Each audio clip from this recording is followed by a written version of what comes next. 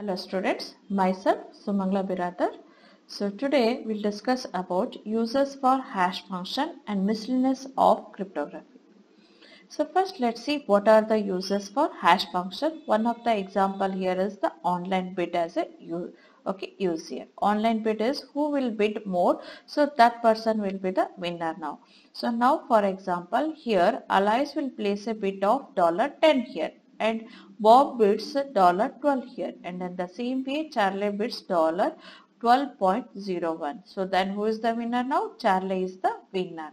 But here question is how Charlie will get to know that Bob is bids $12 here. Okay, that is the thing here because Charlie is monitor the bidding amount of Alice and also Charlie monitored bidding amount of the Bob here. So he accessed bidding amounts of both Alice and Bob. So later he bid the amount as a 12.01 here. So then question is how to prevent this information to try get to access by another persons here. So for that you can go for help or take the help of the hash function here. What is that? Alice will submit instead of sending the amount directly as how much you are bid. So if you are send as a hash function of the bid amount, A is what here? Assume that A is the bid amount here. $10 is now A here. And for this A you are calculated hash value, and that hash value you are submitting. Instead of sending the bid amount as a $10 now, you are submitting the hash value of the $10 here. In the same way, Bob will submit the hash value of the $12, that is B now. And Charlie will also submit the hash amount of $12.01. It's maybe the anything. So it may be the now because Charlie don't know what actually Alice and Bob are submitted. That's why it may be the any amount here. So now all these are what? Now you are submitting the hash values of the bidding amount. So then if anyone try to access, then they can see only the hash value here. But what exact value, that one is hidden now. This is one of the uses of the hash function. After receiving all the bits, the participants will submit their actual bits here. So then ABC will be seen when after completion of the bidding here. At the end only. So this Alice, Bob and Charlie will show there what are the actual bits here in the place of the hash value. But while submitting, they are submitting the hash values here. In this way, you can prevent from this type of the attacks like this, how Charlie is access the information of the Alice and the Bob here. Next, one more use of hash function is spam reduction here. How we'll reduce the spam email messages here? Let's assume that M be an email message and let T be the current time here. So now if you are sending the any messages, so directly if you are sending the message, so now how receiver will get to know that this is the required message, it is not a spam here. So for identification of the spam, what is the thing you are doing here? Along with the message, you are sending the current time. So at what time you are sending, that is time is also you are adding here. So this is for very simple. So now email, you are your friend is sending the message, email message to you now. So how we'll get to know that what are the message, email message you have received is from the what are the message it is sent by the your friend here. So to get that, if your current time is added, you know that this is the time. So now what are the time you are used now, so that based from that time you can guess that as this is the actual message whatever it is sent by your friend here. If current time is not there, then what is the hackers will do? So they will access your email message and they will hold that one, later they will submit to others here. So then your time, if it is known, then you get to know that this is not the exact message here. So because time is varied, if it is not a current time is there in that particular message here. Based on that, you can identify the spam messages here. So along with that, messages M includes the sender's information and intended recipient's email address, but does not include any additional addresses here. So if you want to send the mail to your friend, what is the thing you'll do? So from whom you are sending, to whom you want to send here, okay? That address you are specified. So and along with that your message here, okay? So now the sender message must determine a value of or here. It is nouns, random number it is. Such that, okay, so now such that, so that random number whatever you are use, no, so it depends on that random number. So what are the hash value you will get, no, that hash value must start with the 0 here, okay? So starting it must be begins with the 0. So that sender has to determine that which random number if I take. So after adding the message, random number and time, so what are the hash value will get, no, after applying the hash function, that hash value result must be begins with the n number of zeros here. So then what is the thing you have to do now? So that sender has to send the triplets here. That triple contains what it is? Message, random number and time. So before alias, the recipient, okay, accepts the mail here. She needs to verify that time is recent or not, okay. So that receiver, whenever they receive the message, whether it is the spam message or not, that one you have to check here. So for checking that, first thing you have to check whether time is the current time or not. That is the recent time is not. And next one more is that, so this triple, okay, MRT hash value, whether it begins with n zeros or not. If it begins with n zeros, then what is the meaning of that one is what it is? As I am receiving the message from the that particular, okay, sender, not by the as a spam message here, okay. So here, whenever the recipient receives this message, what the receiver will do now? Because receiver is under these three messages and hash value of that.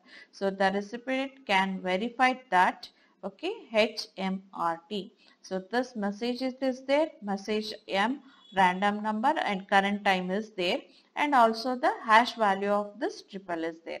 So now when the receiver receive, they once again have to calculate the triple for this, okay, and whether it begins with n zeros or not. If it begins with the n zeros, then yes, it is a exact or required message here. It is not a spam message here. So at the receiver side, how many times you have to compute as the hash here? Single hash here. But at the sender side, how many times you have to calculate this hash function? Because this random number, you have to take the different numbers and you have to check whether it begins with the that hash value begins with n zeros or not here. So first random number you'll try, if you may get or may not. Next second number you'll take and you'll try. Next third number, like that you have to repeat for, okay, n times, that is 2 to the power of n times you have to perform this procedure. Maximum 2 to the power of n times you have to compute this hash value by selecting the random numbers. Then only you will get that the zeros, okay, that hash value starts with the zeros here. So now here it is what it is. In the first time you won't get here, based on the randomly selecting the different random numbers and based on the trial and error method, and for any one random number you may get the hash value starts with the zeros here. Okay, so now here thing is what it is, while work for the recipient it is always a single hash. For the receiver, what are the message they receive? Just they have to calculate only once hash value, and they will just check the whether it begins with n zeros or not. But that begins with n zeros, it must be checked by whom? It must be verified by the sender.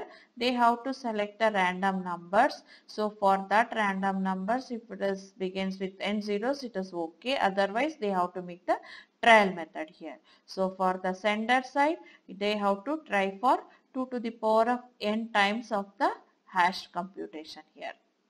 Whereas for the recipient, single hash is enough here. So in that time, what happens here? For the acceptable, for the normal email users, it is good, okay. So now my intention is I want to send a message here. So that normal message only once you will send here, okay. So that time you can go for this trial and error method and you can do the procedure here. But it is unacceptable for spammers here. Spammers intention is to harm the users here. So that's why they will select the random messages and they will send as a spam messages here. So in that situation, trying to starts with the begin zeros is the very big hectic for the spammers. So it is not acceptable for spammers because they have to send the messages. For that they have to make this computation here. So in the computation, what are the cost it is required? No, it is high for the spammers because they are sending the spam messages of more than one here. For acceptable for the normal users because they have to send here. But spammer intention is to harm here. For harming also they have to work hard here. Okay. In this way you can also reduce the spam reduction. Okay. In this way, because it's become the hectic for the spammers, so calculation procedure, all those things, that in the for doing all those procedure, instead of sending the 10 spam messages, they can spammers can send only the 2 or 3 messages here. Okay, so this is what we call as a spam reduction. Okay, is it clear now? These are the some of the uses for hash function. One is the online bid values. Instead of sending directly, if you are send the hash value of the bid amount, then you can prevent from the attackers to see what is the bid amount you are bidded at the current situation. And one more is, if the spammer's intention is to send the spam messages, so now if you are using this hash function and this criteria, so that hash value begins with the n zeros criteria if you are using now, then it's become the hectic for the spammers to send the more spam messages here. Next, miscellaneous crypto related topics here. Some of the topics related with the cryptography. Let's see. First one is the secret sharing here. If Alice and Bob want to share the secret here, and even Alice not trust on Bob and Bob is also not having the trust on Alice here, but they want to share the secret S here. So in that time, so neither Alice nor Bob alone can determine secret S with the probability better than guessing here. It is very simple. So that secret message, what are the secret message you want to send? That is what we call as a secret S here. This message now Alice and Bob want to share here.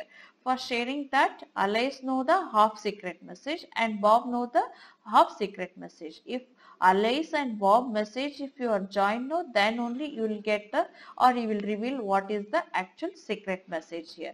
So individually, even Alice, for Alice also, remaining part of the message is not known here. So individually for Bob also, remaining part of the message is not known. So that's why it is highly impossible for Bob to determine what is the actual secret message, and for Alice also it is not possible here. Only they can do the trial and error method as a guessing here. So if both and Alice are joined, though what are the message they know, both the messages if you are joined together, then they can easily determine what is the secret here. Okay. So for that they have taken the example here. So this is one point x1 y1 and this is the another point x0 and y0. So linear point, you want to join these 2 points, and after joining that you can reveal what is the secret here. Okay, so if you know only the x and y1 point, this point if you know but you don't know this point here, then is it possible to draw the line linearly? No, it is not possible. Even you know x0 and y0 point, but you don't know this point here. So without the help of this one, drawing the linear line is not possible here, because you can draw any linear lines here. Okay, like this you can draw, like this you can draw, like this you can draw. Okay, any different linear lines you can draw here if you don't know the another point. Say by the from the single point, joining the linear line is not possible to reveal the secret here. If you know this point also, then if you join this two, then if you extend that one, then you can reveal this what is the secret S here. Okay, so that is what we call as a 2 out of 2. If this point and this point is known, then we call as a 2 out of 2 to reveal the secret here. Next, one more concept is there, 2 out of 3 here. 2 out of 3 means what? Among this 3 points, as a 3 users. So this user point it is known by the allies, and this user point is known as a Bob, and this point as a Charlie. You assume that this secret is known by the Charlie, and this part of the secret is known by the Bob, and this secret part is known by the allies here. Whenever you join these things, then only you can reveal this what is the secret here. Okay. So here option is there. If I know the x2 and y2 point and x2, x1 and y1 point, I can draw the linear line here. Even if I know, okay, this point and I know this point. With the help of this 2 point also I can draw here. Even if I don't know what is this point here, okay. x2, y2 point if it is, okay, unknown, then with the help of x1, y1 and x0, y0, I can reveal or I can draw the linear line, and after extension I will get what is the S here. Okay, point of the S I can reveal here with the help of these 2 points. Or I know this x2 and y2 value and x0 and y0 value. With the help of these 2 points also, if I join, if I extend, then I can reveal this point here, S here. So that is what we call as a 2 out of 3 here. Among the 3, okay, secrets. So among the 3 points, if I join only 2, with the help of the 2 keys, I can reveal what is the secret here. Okay. Next is if it is parabola. If it is not a linear line, then what happens here? If I know only these 2 points, it is not possible to get the parabola to reveal this S here. If I know all the 3 points, then only I can draw the parabola, and with the help of that parabola I can reach what is the S here. This is the 3 out of 3. This is very simple. So what are the secrets you want to share? Among the number of users, if 2 users are there, then 2 keys are there. If you are combine those 2 keys, then you can reveal the secret here. Now 3 users are there. Among these 3, any 2 keys if you know, then you can reveal the secret here. But in some situation, so if all the 3 keys if you know, then only it is possible to reveal the secret here. So in that situation, you call that one as a 3 out of 3 here. Is it clear now? These are the sum of the miscellaneous to share the secret here. Next, same thing you are go for the key escrow. So now for example, now question is key want, okay, if you want to encrypt the any messages, you require the key here. So that key you want to save somewhere here, because that key is known by the any others also, then it's become the problem here. So for that, what are the things they will do? You have to maintain your key also secretly. For maintaining the key secretly, allies will approach the agencies. That is what we call as a escrow agencies. But even this allies is also not trust on any individual agency. So now what the allies will do now? So what is the key is there? That key is divided as a subparts. If key is K, then it is subdivided as what it is? K1, K2, okay, and K3. Instead of storing this one in any one of the agency, old key in the one of the agency, because even allies also not have the faith on the individual agency. So what allies will do now? To store this key as a secretly, okay. So the allies will divide this key as a key 1, key 2 and key 3. So for the one agency, allies will give the to provide the security for this K1 here.